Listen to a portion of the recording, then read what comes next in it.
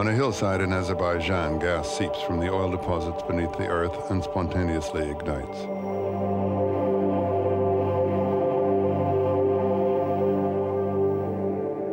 Close by, a sacred flame, symbol of divine power, has burned in a Zoroastrian temple for 1,000 years.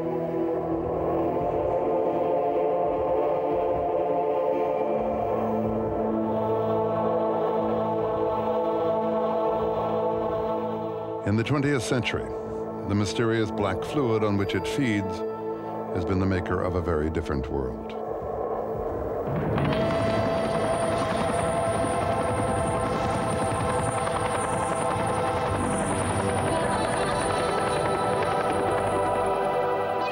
In 1991, after his defeat in the Gulf War, the Iraqi dictator Saddam Hussein set fire to the oil fields of Kuwait.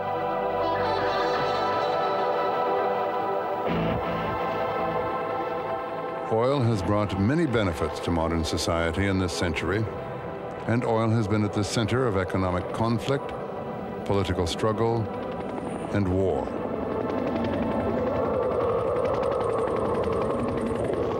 Now it faces a whole new challenge, the rise of the environmental conscience.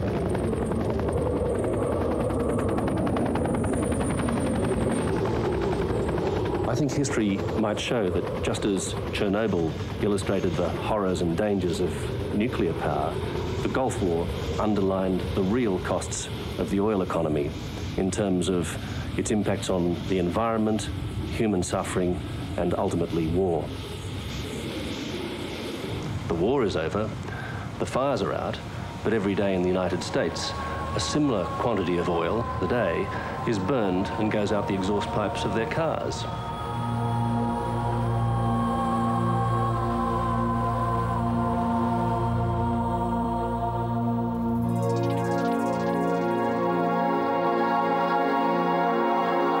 Los Angeles is the city that oil made, and oil is the biggest business on earth. Los Angeles, golden city of the American sunset. It's built on a pool of oil, but here we don't burn that oil ceremonially. We just burn that oil for power to push our cars.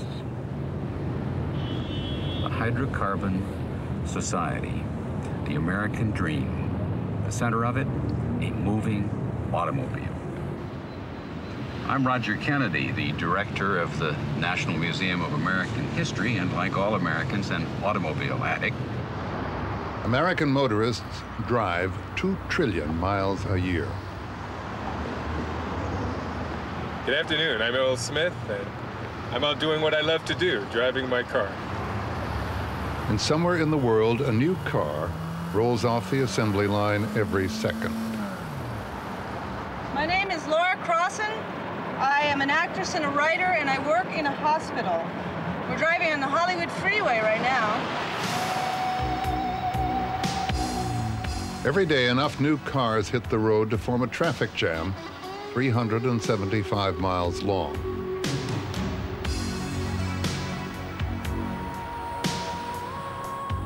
And every single day of the year, humankind produces $1.33 billion worth of crude oil.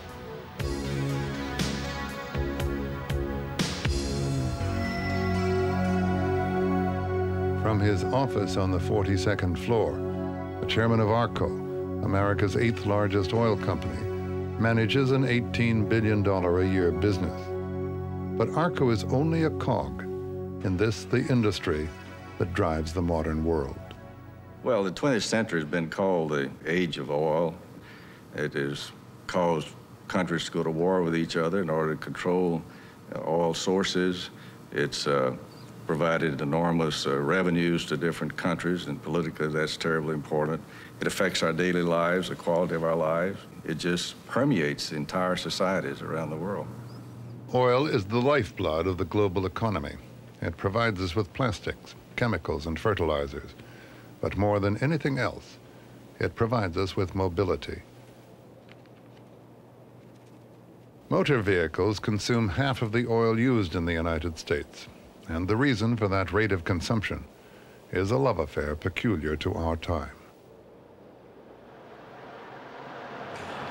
You know, a lot of people from other places just don't understand it, but in California, you are your car. You've got to have one. It's a basic necessity. It's kind of like toothbrush, floss, your car. You got to have it.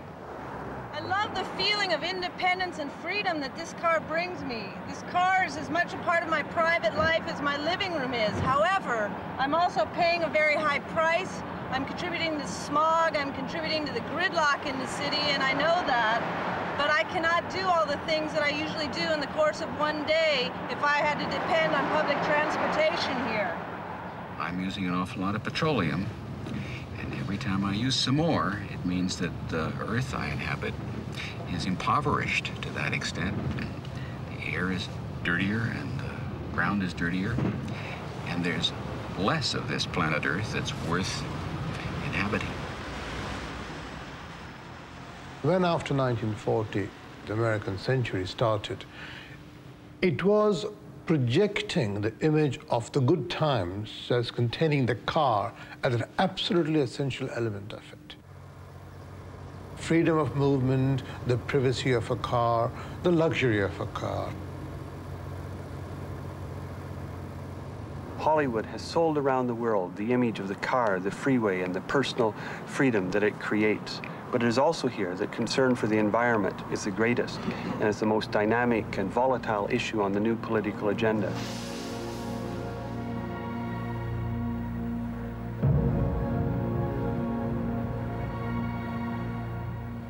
Smog in the Los Angeles area is the worst in America.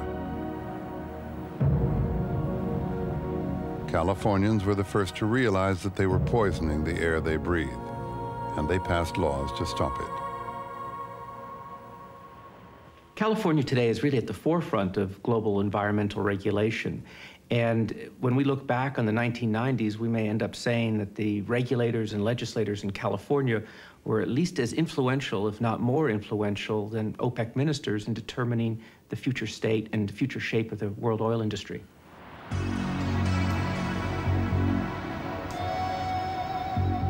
Tough new regulations say that in another 10 years, 10% of all new vehicles sold here must emit no pollution at all.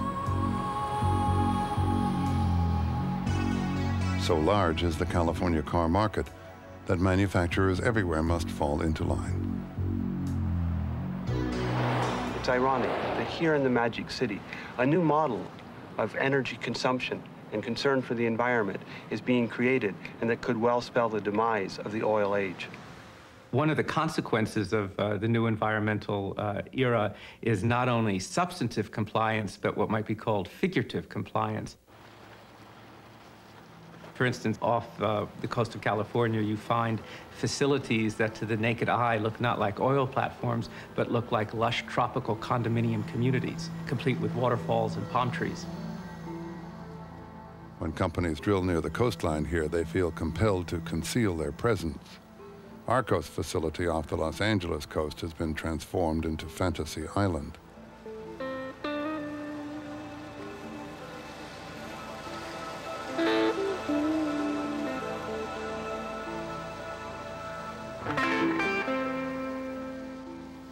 It's the industrial version of cosmetic dentistry. There is a price to be paid for this. It is now virtually impossible to drill for oil in some of the most promising areas of the United States.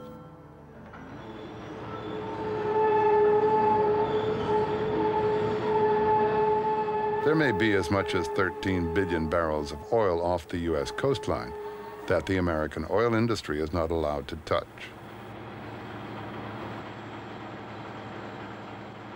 California may care about its environment, but it does burn more gasoline in a day than Germany or Japan. Ever since I was a young guy, I remember wanting a nice car, a sports car, a red car. And now that I have it, I can honestly say I don't think I could live without it. I enjoy it. There's a rush that I get from just seeing a beautiful car, something sleek, something fast.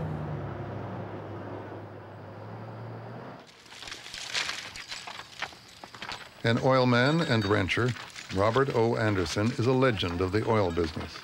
While semi-retired, he formed a $100 million oil company just to keep his hand in. Now the man who opened up the rich oil fields of Alaska senses a new mood in his industry. The industry definitely is under something of a siege mentality. The Exxon Valdez incident really brought it to a crisis, or brought it to a head, is the real thing that haunts the industry. It could happen to anyone.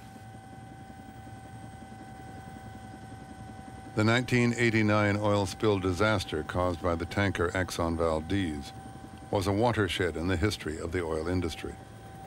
Exxon spent billions of dollars cleaning up the damage and settling lawsuits. The harm done to Alaska's marine and wildlife caught the public imagination and galvanized the environmental movement. As a result, America's coastlines became obstacle courses for the oil industry. In order to move oil from Alaska down to the west coast of California involves complying with environmental regulations. The amount of environmental regulations has grown and grown over the last few years. In order to move oil from the Gulf Coast of the United States up to the East Coast, a shipper must comply with upwards of 10,000 separate environmental regulations. We are the bad people, the oil companies, you know. We make a product that pollutes the atmosphere and everything else. But on the other hand, we produce it and make it because there is a public demand for it. Demand for oil is here, and we're the ones who are causing that fight for decent air and a decent world to be lost because we keep wanting to use more oil. Anything happening in Russia? Well, you might tell me a little bit about what's happening in China today. Is Walter back yet? A popular notion that the oil industry in the United States has enormous political power, I think, is overstated. I kind of feel like the oil industry in the U.S. is undergoing what happened to the stature in my office. As you can see, it's been carved up pretty badly over the years, and that's beginning to happen to us. The real price of gasoline in the United States is about as cheap as it's been since World War II, and the American industry has lost 500,000 jobs in the last 10 years. Robert O. Anderson believes that though the American oil industry has fueled the nation's economic and military might for more than a century, its glory days as an oil producer are over. The Japanese have a term for it, a sunset industry. It means that it's going to go down over the horizon. The domestic oil industry is clearly in a sunset phase. Every year our production goes down, the lowest in 50 years. The world industry isn't going to be more than 10, 15 years behind it.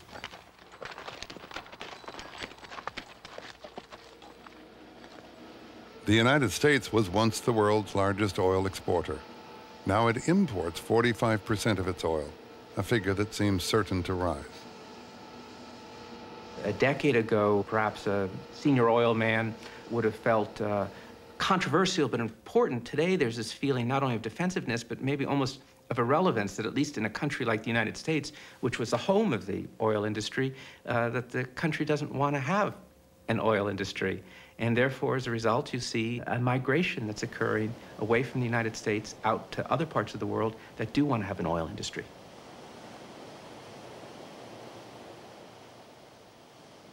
Oil contributes at least 95% of the total hard currency earnings of the Nigerian economy.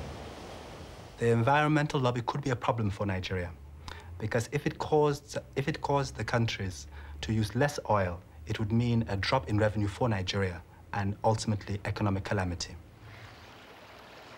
Countries like Venezuela and other producers are obviously affected by environmental standards. But we must have realistic targets. And some of the targets, if implemented, as some environmentalists believe, would cause major disruptions in economic life.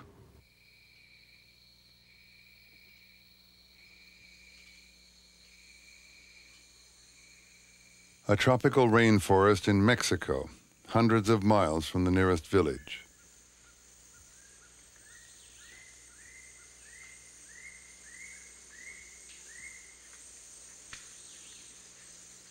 This virgin corner of Central America could be almost anywhere in the Third World, where vast new reserves of oil are being sought and found in the great global oil hunt. Here, where the local language is not Spanish but Tzotzil, Indian laborers working for the state oil company are cutting seismic lines in the forest, opening up paths for the oil geologists.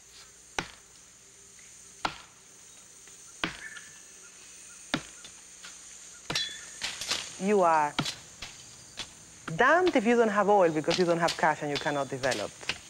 And you're damned if you do have oil because you have cash, you develop, and in 25 years you have to pay the environmental price. Many developing countries today need ready cash. Oil to them is gold. And it is gold because it is immediately bankable, it produces cash on site, and this has meant that very many nations are now willing to explore and exploit oil in their territories. The coming of oil means jobs and money for these workers and their country. In the 1970s, Third World countries still saw foreign oil companies as neo-colonialist exploiters. Today, that's changing.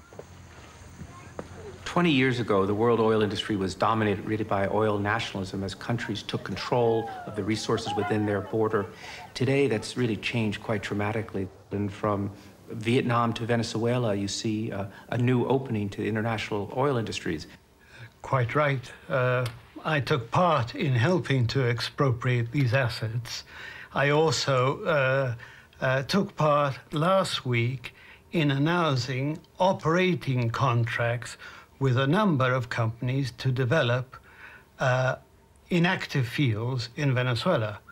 So the circle has come around completely. Certainly one of the great ironies is that Vietnam today is offering about the best terms and the most attractive terms to oil companies of any country in the entire world.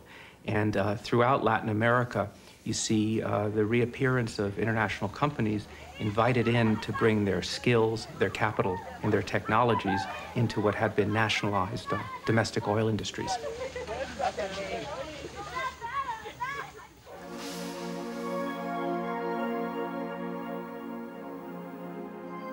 Some of the biggest oil companies in the world are the state-owned companies of Venezuela, Mexico, Saudi Arabia, and Kuwait.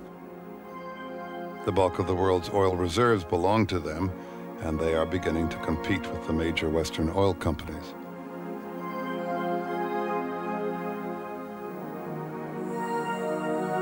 In the meantime, the specter of oil shortage has, for the time being, been banished. The world has more than 1 trillion barrels of proven reserves, enough at current rates of consumption to last for 50 years.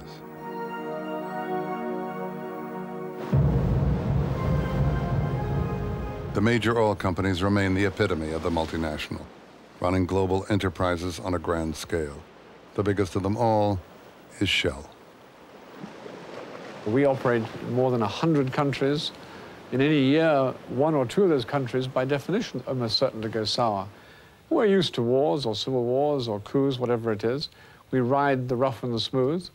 And, you know, if you have a wide enough spread of your chips, if you like, on the table, you can survive.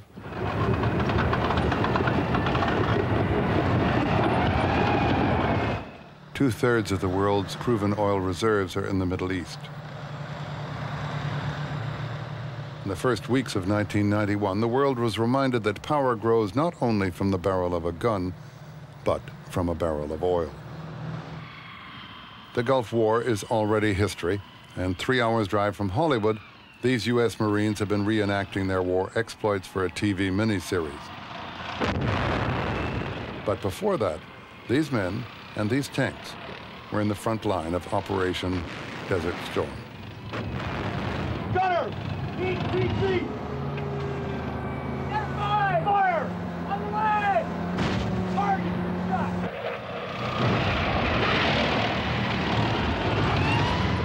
When the Iraqis invaded Kuwait, I was having dinner with my American colleague, and when we heard the news, we both went off to the Security Council, and we judged the vital importance of it being a breach of international law at a time when the community of the world was trying to establish international law. Now, the way in which that war developed, and in fact ground forces were committed and force was used, was obviously connected with oil. Gunner, coax, 2 sets of troops. Left troops first. Come left, come left, come left. Identify, fire! On the left! Target right troops! At the outset, I thought the Gulf War would probably cause the American people to be more concerned about our declining production in this country.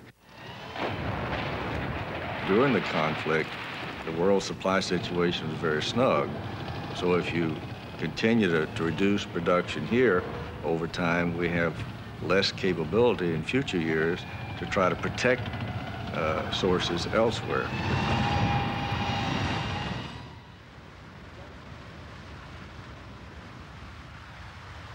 The Gulf War really emphasized once again just how dependent we are on oil. What would be the risk to our economies if Saudi Arabia had gone down to an invasion? And the risk would have been horrific, because then you would have had Saudi Arabia, Kuwait, and Iraq in the hands of one man. You know, oil is certainly still a strategic commodity. I think the big thing that the Gulf War showed, which in a way is a little worrying, is that hitherto we had, OPEC had historically had 4 or 5 million barrels a day of spare capacity. Over the last period, 18 months or so, we've had no spare capacity in the system. In the first months of the Gulf crisis, the loss of oil from Kuwait and Iraq pushed prices up sharply. But prices fell as other oil producers cranked up production in order to get relief oil onto the market. Oil-producing countries saw that their interests lay with their customers, the West. There was little panic in the industrial countries, not even in Japan. Oil is produced in so many countries in the world, and market forces work so well that no one, not Saddam Hussein or even OPEC, can effectively use oil as a political weapon. 深夜1時、世界中の愛、ハーモニー、愛してる、私も。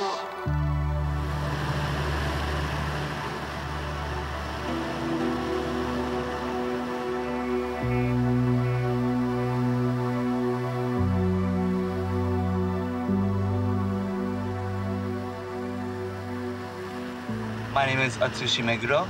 I live in Tokyo, and I love driving.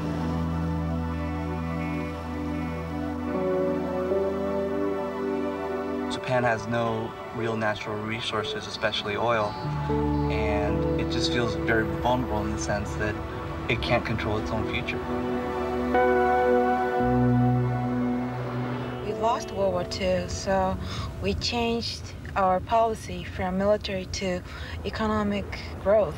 So at that point, we need the national resources, especially oil, to make the economic accomplishment.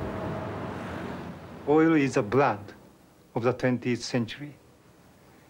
It's quite simple.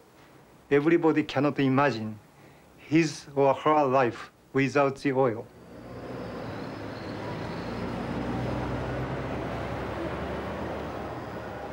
Naohiro Amaya has written that the 20th century has been the age of oil.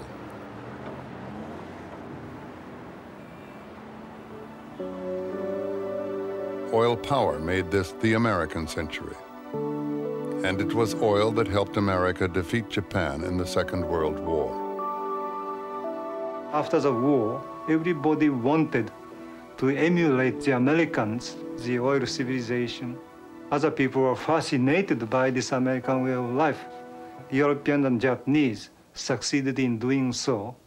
Russians, Chinese, Indians, Africans, those people so far are not successful.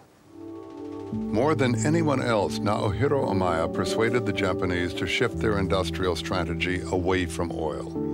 he convinced his government that the age of oil was coming to an end, that the next century will be the age of information.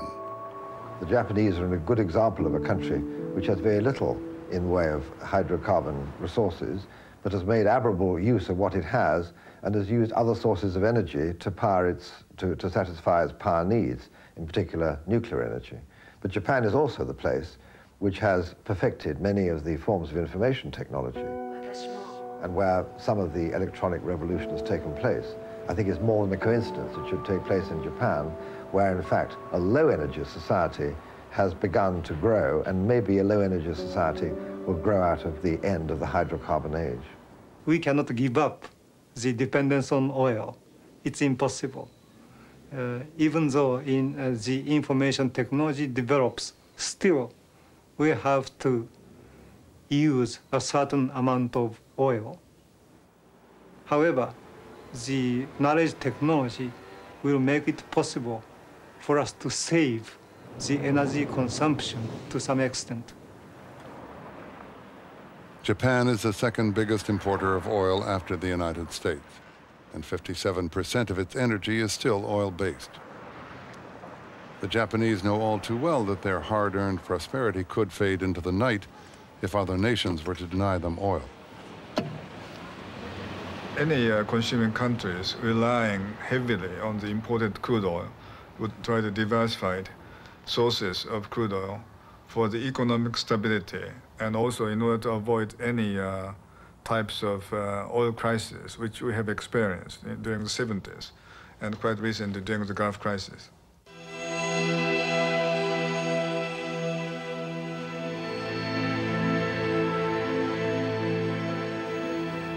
Today, many Japanese are taking a long, hard look at the vast territories of the former Soviet Union. Siberia is geographically close to Japan and could provide an alternative to the unstable Middle East. Some believe that Japanese money and American know-how will one day unlock East Siberia's wealth of oil and natural gas. If you went around the world today and talked to people throughout the international oil industry, particularly geologists, and said, what part of the world are you most excited about? The answer from all of them would be almost uniform: the former Soviet Union.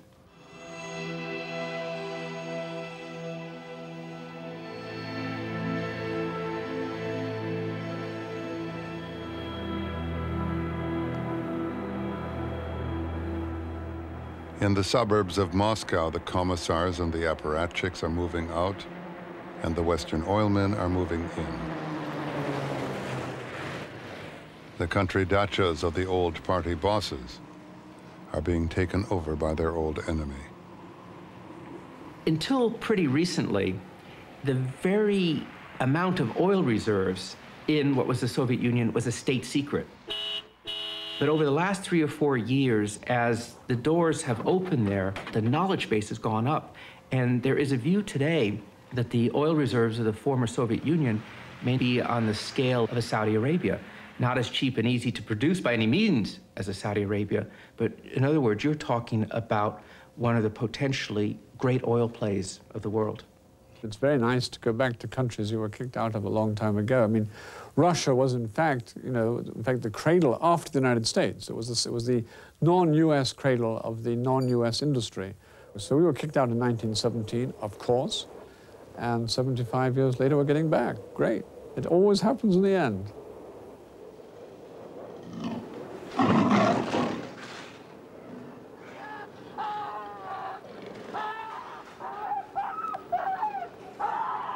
It's 40 below zero in western Siberia. The first foreign oil derricks were brought here from Texas. This Russian-American joint venture was financed with American capital. We're the only ones here because we were the first one to step to the plate to do it. And everyone else is cautiously watching to see if we succeed. Many other oil companies are going to follow behind us. It's going to be a massive investment in the oil industry in Russia and in Siberia.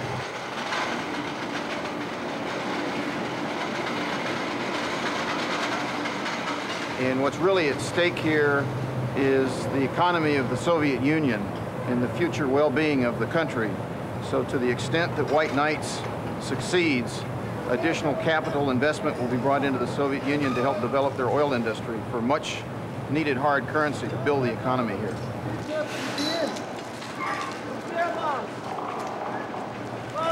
The development of a nation that has been held back due to political circumstances. It's the unleashing of perhaps the next capitalistic frontier in the world, and certainly the unleashing of one of the great remaining oil provinces to be fully developed.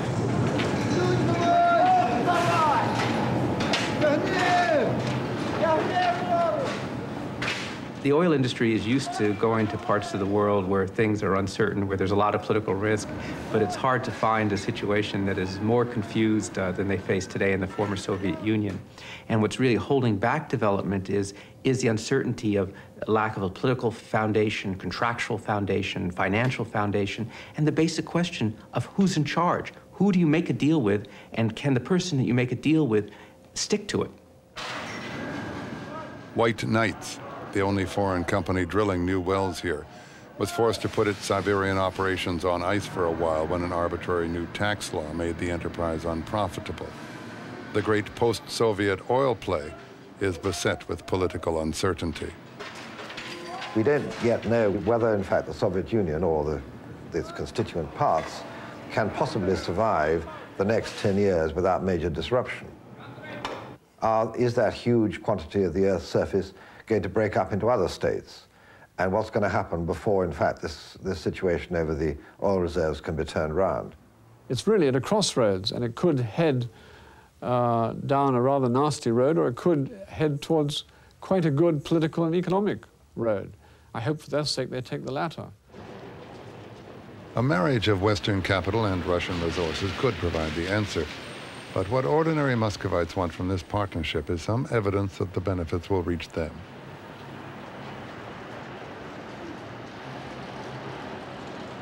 Not long ago, a newly married couple drove into a filling station to find, as usual, only 2 of the 6 pumps working. The bride and groom got stuck in a line and arrived 2 hours late for their own wedding reception. More than material prosperity is at stake. The peaceful transition to democracy requires an economic revival, which will depend heavily on oil and natural gas. Oil will be important as a sort of safety net or as a sort of floor. Russia, with its natural resources, is a country that is in economic shambles today. But without oil, it would be an economic calamity. The former Soviet Union is still the largest oil producer in the world, but its antiquated industry is on the verge of collapse. The oil fields are symptomatic of Soviet mismanagement. In the last 5 years, production has dropped by 30%. Because of poor maintenance, 20,000 wells are not working. Wasteful and inefficient at the best of times, the industry is now counting on help from the West. It's going to be quite difficult because I believe the infrastructure has virtually collapsed, so that the pipelines are leaking, the machinery is out of date, production is falling, and all that. And so the first thing is to get the existing system back something like where it was. In Baku, the cradle of the old Russian oil industry, 19th century equipment is still at work.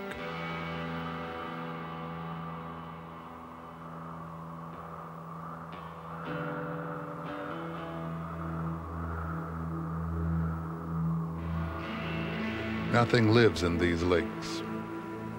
They are pure oil. This is just one of the many ecological catastrophes that, with the collapse of communism, have come to light throughout the former Soviet Empire. Here, oil leaks from 37,000 miles of ill-repaired pipeline every year. Some estimate this ecological catastrophe to be the equivalent of 400 Exxon Valdez accidents.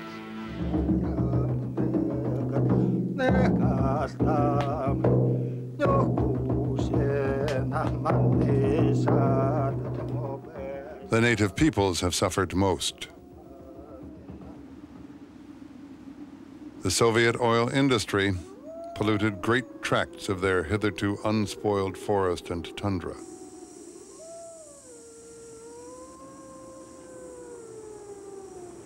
White Knights is as sensitive to the environment here in Russia and in Siberia as it would be anywhere in the United States. The tundra here is very sensitive. The lichen takes 30 years to grow, and we want to have a minimal effect with our presence here. We're very honored to be here with you today to represent White Knights. Нам доставляет большую честь быть здесь сегодня с вами. The Russian team that drilled for oil here in Raduzhny, Western Siberia, destroyed the hunting grounds of the Khanty people. Today, their new American partners are reaching out to the villagers. We would like to present you, the people of the village and of the forest, with 10 snowmobiles. Мы хотели бы вручить вам, жителям леса, 10 снегоходов. And so the Hydrocarbon Society comes to the Siberian village. Gasoline-driven snowmobiles replace the reindeer herds decimated by the old Soviet oil industry. Western oil companies must contend with this grim environmental legacy. They are applying new technology to the problem and bringing their higher Western environmental standards and awareness. There's a difference between the people who are making the decisions today in these companies and 20 years ago. 20 years ago, there was in a sense, just a rejection of the environmental consideration. Today, the decision makers recognize it's a reality, and they may even share the values. Certainly their children share the values, and they realize it's something that they have to deal with, and it's going to continue to be with us. The rapid growth of Mexico City has made it the largest city in the world. It is also one of the most polluted. The mariachi singers sing of oil. Their song calls petroleum the gift of the devil.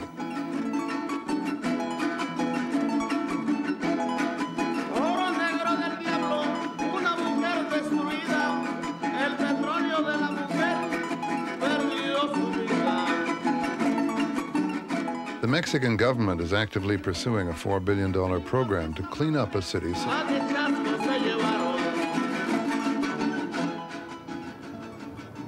You look at Mexico City, congestion, pollution, and you wonder whether we are not all trapped. If every city is going to be like Los Angeles, God help us.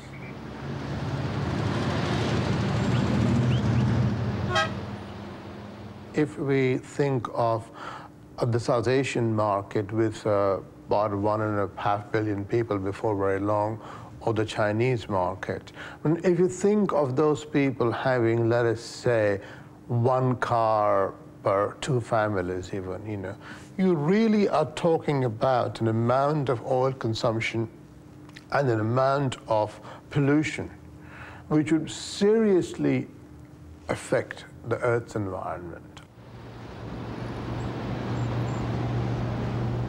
The growth in petroleum is really in the third world.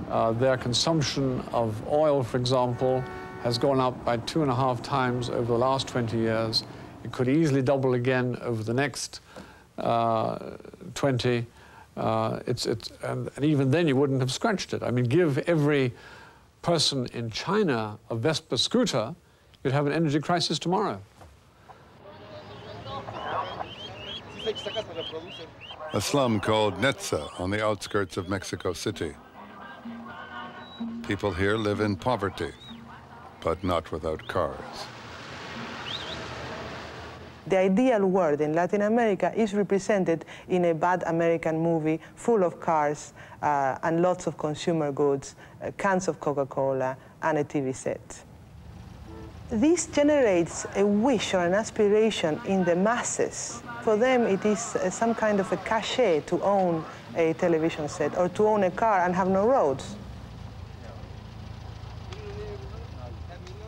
Oil is still seen as the shortcut to the consumer society.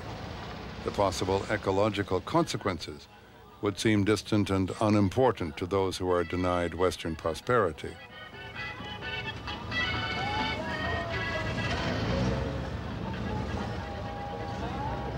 It will not do to tell the third world, well, this is the cheap alternative, this is for your own good, although we don't have it, this is for your own good. The third world will not do that. They'll only do things which they consider to be part of a glamorous prosperity. We have such problems as malnutrition, poverty, a health crisis, political instability, and all of these impinge so much on people's daily lives that they need to sort out these problems first before they will come to the problems of the environment. I therefore don't see them addressing the problems of the environment for another 20 or 30 years.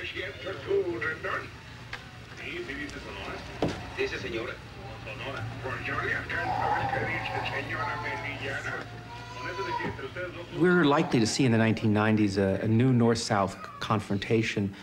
The North will put increasing emphasis on environmental restrictions and regulations, on the environmental agenda, while the South will be much more focused on economic growth, having the same opportunities to grow that the industrial countries of the North have had, and the growth that the South needs because of its growing populations. The North wants to retain the status quo. The South wants to change it. So, in a nutshell, the North is telling the South, you cannot develop in this same way, so tough luck. And the South is telling the North, we will develop, and we will go on polluting.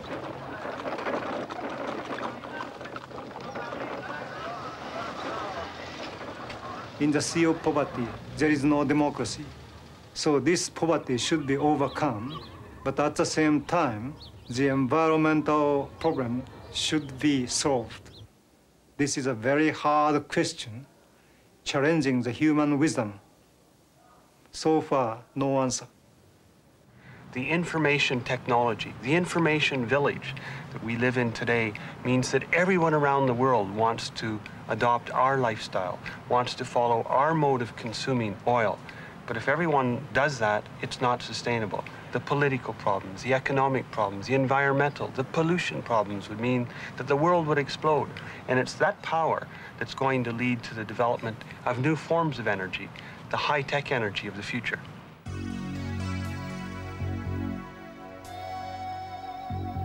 It was California, the most populous state in America, that perfected the oil-burning lifestyle. Ultimately, technology will determine how long that lifestyle lasts. Doesn't seem to me hopeless at all. The oil society has built up an awful lot of wealth, which can be redeployed all the time if we have the political will to make a new kind of society with new kinds of energy and maybe a little more self-control in the next century. We've done this sort of thing before. We're not so dumb as all that. It takes an awful lot of brains to dig for oil and go after it. Those kinds of brains can dig for other kinds of energy, too. Cars built before 1970 are the biggest polluters.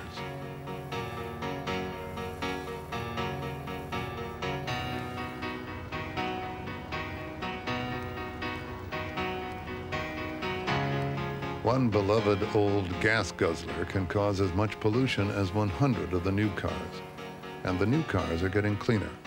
America's cars are 50% more fuel efficient now than they were 20 years ago.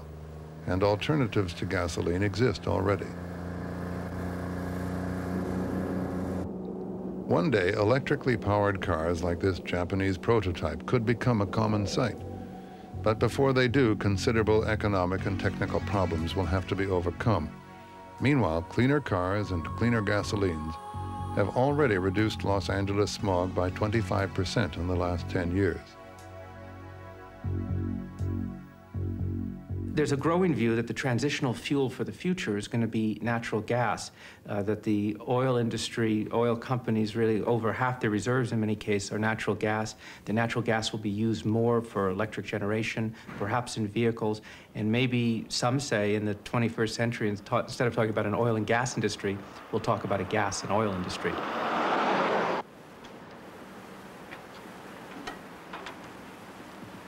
Cars powered by natural gas reduce pollution.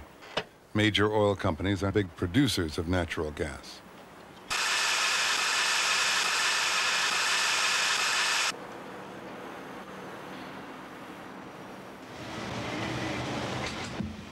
In Southern California, the U.S. mail and private courier services are experimenting with natural gas-fueled fleets.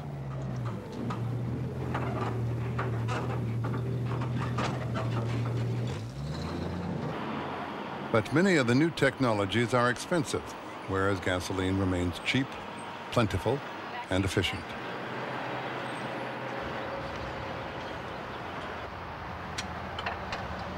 There really isn't an alternative, so far anyway, to the internal combustion engine.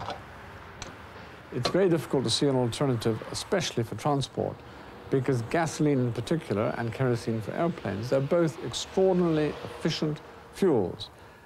Oil and gas will be major industries 50 and probably even 100 years hence. So we'll be around. Oil has been a business of technological change ever since the first well was drilled. Today, the environmental conscience is galvanizing a vast range of new innovations. The future will be determined by a horse race among technologies, and billions of dollars of investment will be wagered on the outcome. People have been predicting the end of the oil age for many years. It's my prediction that the oil age will continue well into the next century, with oil and gas and coal playing a major role in terms of supplying energy to the world.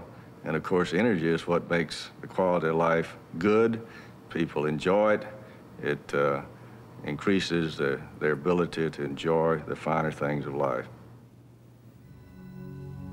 In the end, what a British statesman said over 40 years ago still stands today. The kingdom of heaven runs on righteousness, but the kingdom of earth runs on oil. There's a lot of smog in Los Angeles, and like everybody else, I'm very concerned about that. But I must admit that when I get in my car and I step on the gas, I get over it. In the years since Errol Smith zoomed off in his red sports car, much has changed. Oil prices reached high levels that would have seemed inconceivable. They also crashed 3 times. Russia, in such disarray in the early 1990s, came back in a very big way to become the world's largest oil producer. Demand for oil flattened out in the industrial countries, but has taken off in the developing world, the emerging markets. China was a minor oil exporter at the beginning of the 1990s. Today, it is the world's largest oil importer, surpassing the United States. Climate change went from being an obscure, abstract issue to the subject of a global consensus on emissions by almost 200 countries, giving a new boost to an already growing renewable energy industry. Conventional energy continued to grow. Canadian oil sands became a major new supply and the #1 source of U.S. petroleum imports. And while some were arguing that oil was running out, an unconventional revolution in North America brought shale gas and shale oil into the energy mix with far-reaching impact. But in other ways, the story told in The Prize has remained on track. The oil industry continued to advance its technology at ever greater scale. The Middle East remains a region of turmoil and conflict and uncertainty, and oil continues to be deeply entwined with turbulent geopolitics. The spending to bring new oil and gas resources continues to grow, measured in many trillions of dollars. Since the early 1990s, the number of cars in the world has more than doubled to almost 1 billion. Some are hybrids, and the electric car has reappeared after a century-long absence. But most of them are fueled by gasoline and diesel, and overall, the global car fleet is expected to reach 2 billion within another quarter century. The world is using almost 40% more oil than it did in the early 1990s. Oil remains the fuel of economic growth, and even as new technologies come in, the resource that is fundamental to the very movement of modern civilization. So oil remains, as it has been, a complex and dramatic story of technology, economics, politics, of ambition and dreams, and of what people want and how they want to live. It is an epic story that continues to unfold on a global scale. A century ago, Winston Churchill called oil the prize, and a century later, oil remains the prize.